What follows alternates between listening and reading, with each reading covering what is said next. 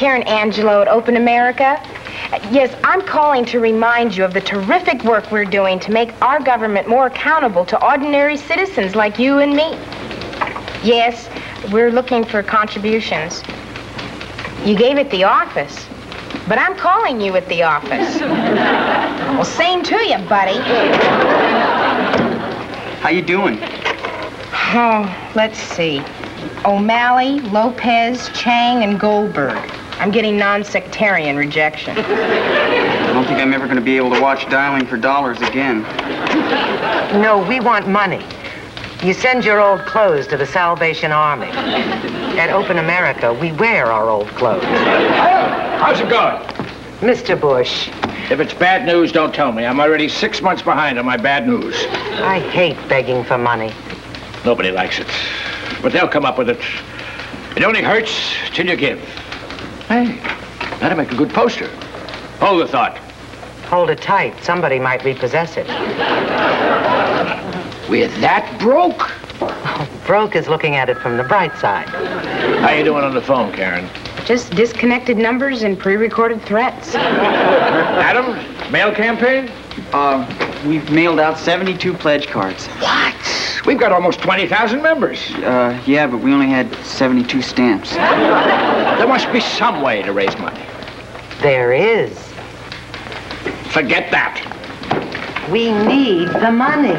No, it's embarrassing. After 60, a man has a right not to be embarrassed outside a steamroll. Mr. Bush, let me quote from a book by a great American.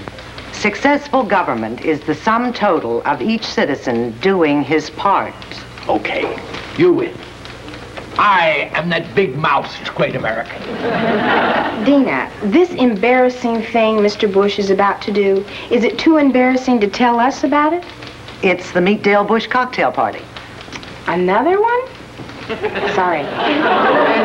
Karen's right. We've had 3 of those wakes this year. You keep trotting me out like some senile debutante. Mr. Bush, you're a very well-known and respected personality. People love to meet you, some of them over and over again.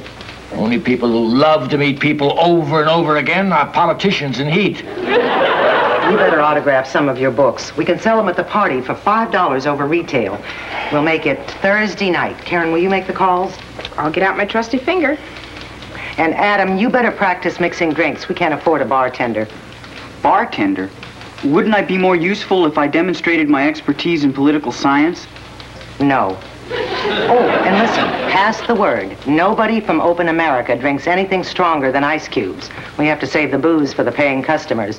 What do you think, $10 a head? Would you pay $10 to meet me? I met you for nothing. That's what I say, owe me $10. How does this sound? To blank. Warmest personal regards, Dale Bush. Very sincere. Open America is trying to open the lines of communications both ways so that the people know what the government's doing and more important, so the government knows that the people know, and I don't know how to make it daiquiri. Mayday, Mayday. What is it, Dena? The man from the liquor store wants cash for the gin. If you don't have $4.36, our guests will be drinking nothing and tonic. All I have is $5. You'll get change. I'll need it. I have to eat tonight. Perfect. I know a place that serves a delicious 64-cent dinner.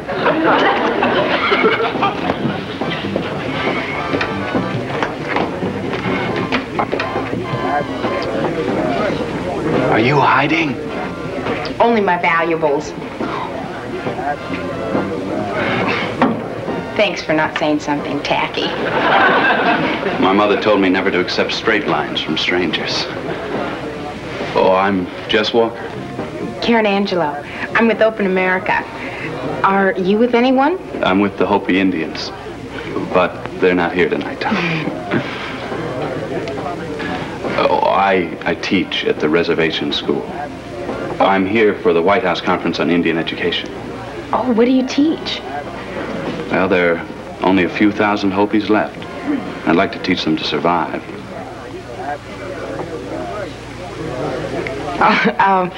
Have you met Dale Bush? 5 times. Well, maybe you'd like to buy a book. Can't afford the book. I brought one of his old ones. Can't afford to take you to dinner either. But I'd like to. Well, I can chip in 64 cents. Well, may I ask you to join me in a very cheap dinner? I'd love to. And you can borrow my copy of the book. Oh, excuse me. Can I talk to you alone? Dena, this is Jess Walker. Jess, Dena Madison. How do you do? Oh, nice to see you. Why don't you go meet Dale Bush? Dena's our director of rudeness. If I meet Dale Bush once more, we'll be kin. What are you doing in here? Circulate. Circulate with him. He's beautiful. Yeah, I just met someone beautiful. But that's Kyle Preston. He's more beautiful. $35 million more beautiful. Mingle with the money. Make nice. Dena. Well, what is that? It's the United States, Janet. You've heard me speak of it. Hi. Can I explain that for you? I'm Karen. Angelo. Your name tag. In my business, you notice things like that. Oh, you in the name tag business? No, I'm in the money business. You see, I'm Kyle Preston. Oh. Well, this is Janet Bartell. Hi, Janet. Janet, this is where you say hello back. Oh, hi. I'm not sure I exactly know what the money business is. Well, anything that makes money. Corporation here, an empire there. I recycle my own wealth. Well, have you met Dale Bush? Not for 5 minutes now. Janet, why don't you go call your exchange? Okay. But I hate it when they say I'm not there. Well, I feel like I should tell you something about Open America. well, for one thing, it serves very weak drinks. Yes, well, they're as strong as we can afford. We practically have to rent the ice cubes. You know, I have some literature and pamphlets you should read. Oh, I have people who read for me. But why don't you tell me about it tonight over dinner? I have a feeling that Janet is about to develop a headache. I'm sorry, I have a date. Nice meeting you, Mr. Preston. Thanks for coming. Well, it can't be anything I've said. I haven't had time to say anything. No calls. We're going. Oh, good. Where exactly have we been?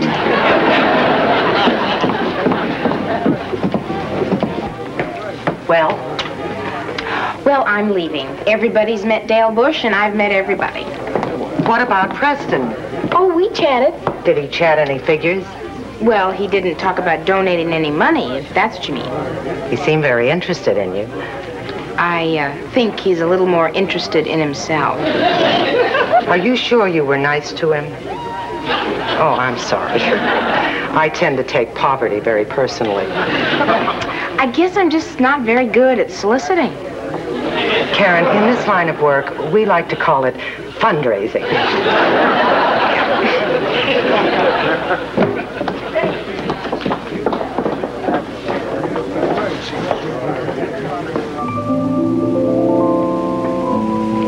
Just give me a minute, huh?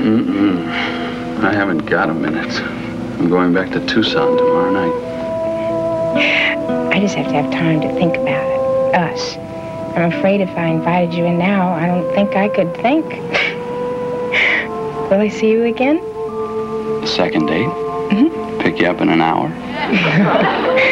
Tomorrow? Lunch. And dinner. It's a set. See, I'm going to be at the White House all morning. 12:30? Larry's restaurant.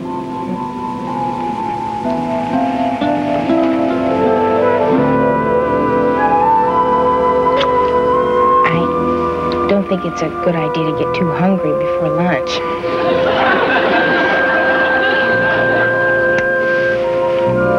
Tomorrow.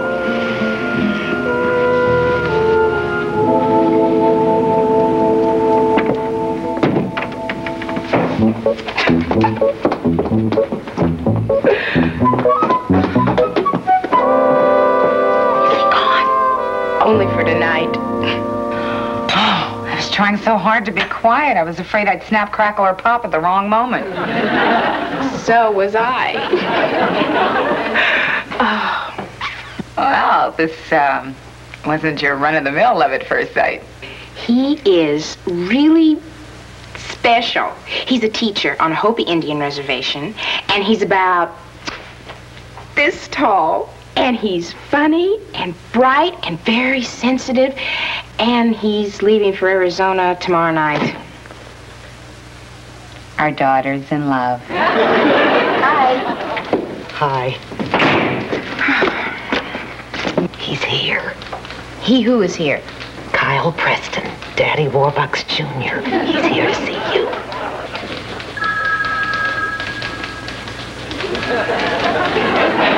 Why does he want to see me? I think he wants to take you to lunch. Oh, I can't. What happened to that blonde, the one with the big personalities? I couldn't care less what happened to her or them. And why can't you have lunch with him? I have a date with Jess. Jess? The bumpkin? He is not a bumpkin, and I want to have lunch with him. Can he give you $2,700? What does that mean? That is how much we need to make it through the rest of the month. And that very attractive, gorgeous, yet with it all, rich man can give it to us. Dena, this lunch with Jess is very important to me. I thought all this was very important to you. You know it is. It's not like I'm asking you to take a jacuzzi with him. It's one lousy little lunch.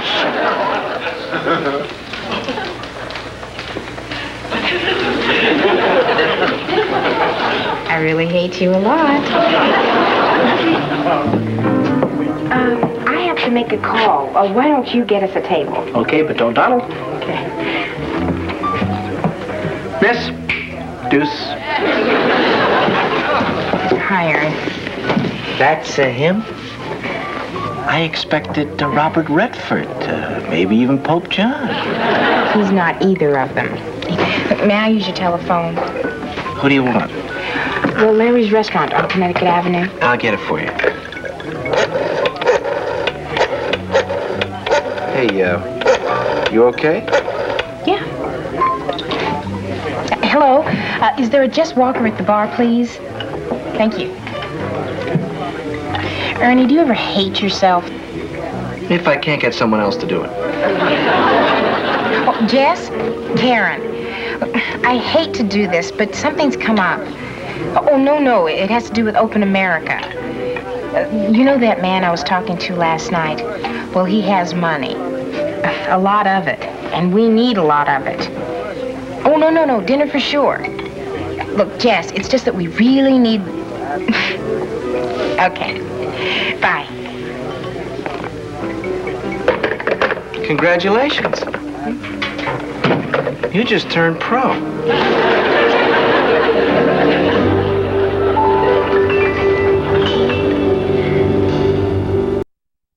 The position of Open America is that every American should know exactly where their representatives stand on the issues, how they vote behind closed doors, and who pays their campaign expenses. Oh, I'm sorry. I've talked all the way through your steak sandwich. Hey, no hassle. I said I wanted to learn about Open America, and I did. Yeah. Well, I'm kind of new at this. I think this is where I'm supposed to ask you for the money. Well, may I have some money, please?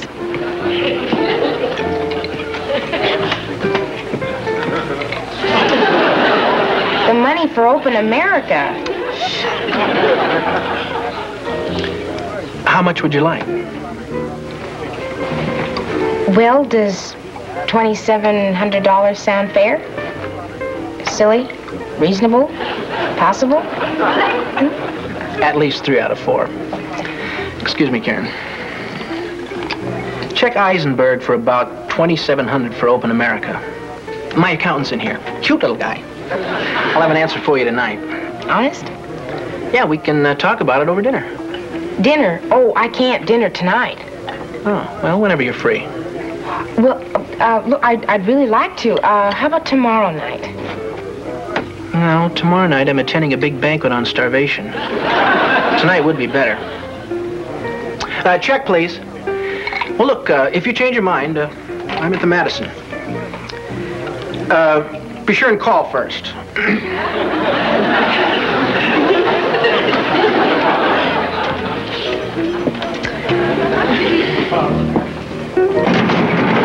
But we need the coffee machine, and we'll have the money soon. You said that last week. Want to fool around, big guy? Move it, lady. I'm late already. Hold it. Relax. The cavalry just arrived. Show them the money. I didn't get it. Don't move or I'll copy your face. What do you mean you didn't get it? Well, we will get it, I think, but later. What time? How late later? Well, he wanted to have dinner tonight, but Why can't you? I'm seeing Jess. She's seeing Jess. Dena, I just met somebody I might really care about. You know how that is. I think I remember. Karen. Dena, I'm having dinner with Jess. Okay, take it away.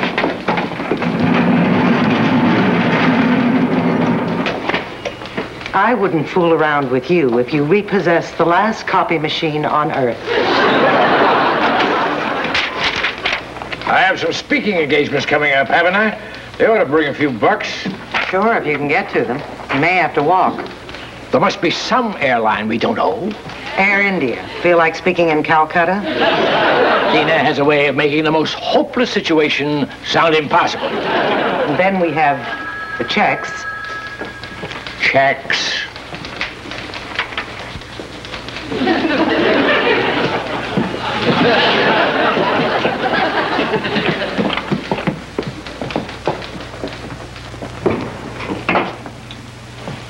Dena, you mumbled something about checks. I'm afraid I was a little optimistic. I figured we'd do better with the cocktail party. We only cleared a fast $150. And I was sure that Karen would get a donation out of Kyle Preston, so I wrote some checks. Wrote some checks. How much? 600 more than we have in the bank. You will come see me on visiting days.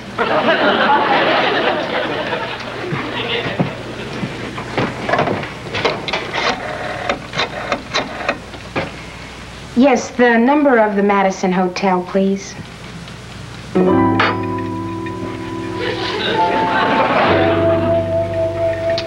Care for another drink? Oh, no, thank you. I'm just fine. Beautiful view. Thank you. Karen, guess what? I've saved this seat especially for you. Mr. Preston. Kyle. Only my parents call me Mr. Preston. Kyle, I'm sure you still have a lot of questions about Open America, and I am a little pressed for time, and you did say we were going to go out for dinner. Well, we don't have to go out for dinner. I mean, they have excellent room service here. That's why I bought the hotel. Yes, but you did say we would go out to dinner, and I do think a restaurant would be much more conducive. Well, I thought we might conduce right here. You don't like the suite? Oh, yes, it's really expensive suite. 300 big ones a day. 300? This room makes more money than most people. Oh, it's not just this room. Would you like to see the rest of it? Or should we wait till after room service? Just why do you think I'm here? For the purpose of thanking me, I would assume. For what? For my unselfish, unanonymous, generous contribution to Open America. $3,000? Oh, well, I don't know how to thank you. Think hard. Oh, come on, honey. We're both grown-ups here. I'm sure a beautiful grown-up like you could think of a rather clever way to say thank you to a beautiful grown-up like me.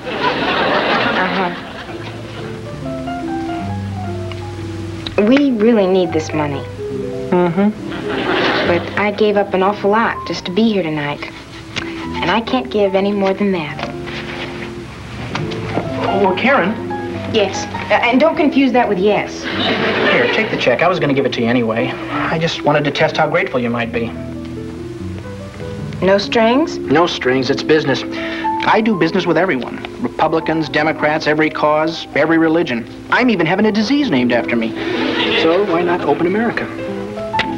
Then, thank you. Just one thing, Karen. Do me a favor. Don't call me more than once a year. Striking out is not tax deductible. Now get going so I can get another dinner date before room service gets here. Thanks again.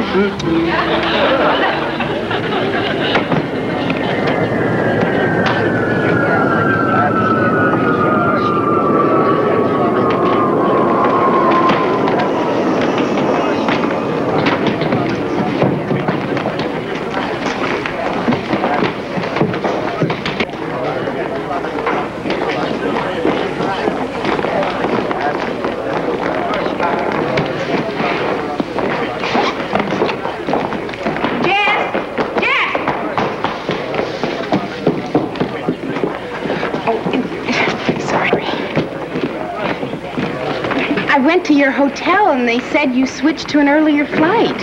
I got you 3 messages canceling dinner. I couldn't reach you. Very busy at the White House. Painting win buttons. Did you get the money? Doesn't seem important now. Well, give it to the Indians. We need protection from the good guys. Jess, take a later plane.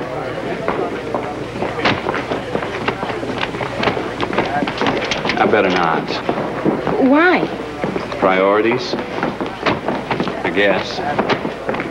You're so wound up in open America. You're so involved on behalf of the people. All us round-the-clock do-gooders are on that risk. Take care. Jess!